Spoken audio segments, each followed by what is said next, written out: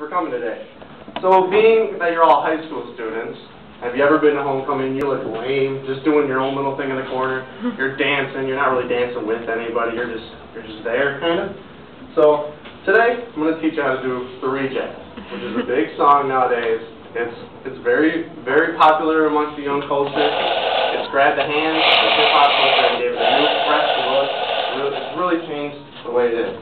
So I see dances all the time, and the reject, I'd say, is probably one of the most popular, and I'm sure you all agree. And I like to dance. I can teach it. I'm going to teach it the best that I can to all you guys.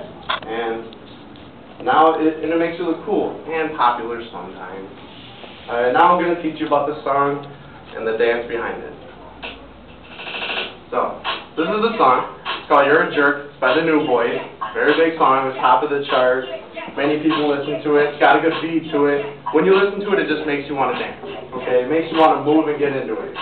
So, now that you've heard that it's got a good beat, it's got your attention, it's got a young culture to it, you hear this song cranking on the radio, in your grandma's house, you're talking when you're blowing your speakers in your car, you hear this song once in a while. Now, let's talk about the dance and its moves. Alright, so, if you're right-handed, since I'm right-handed, I'm going to teach right-handed, you would start with your right leg forward. And then if you're left-handed, obviously, the other way. Now, when you got your right leg forward, okay, alright, try to go.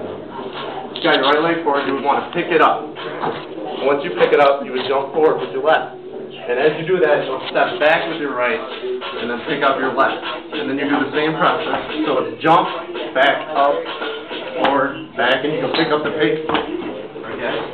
And then, now that you kind of get that process down, you can get kind of more into it, where you can like move your hands with it, you know, so you can.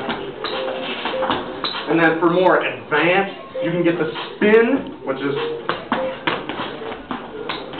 and then you can even get the hand spin. So now that you learned that dance, you better use it all over the place.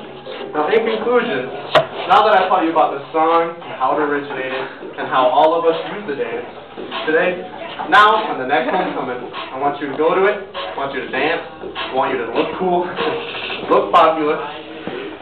Now go practice, because you never know when the reject's going to pop up. It's going to be in your face. You want to be ready for it. So, thank you for letting me teach you about looking fly and how to dance to You're a Jerk. Okay?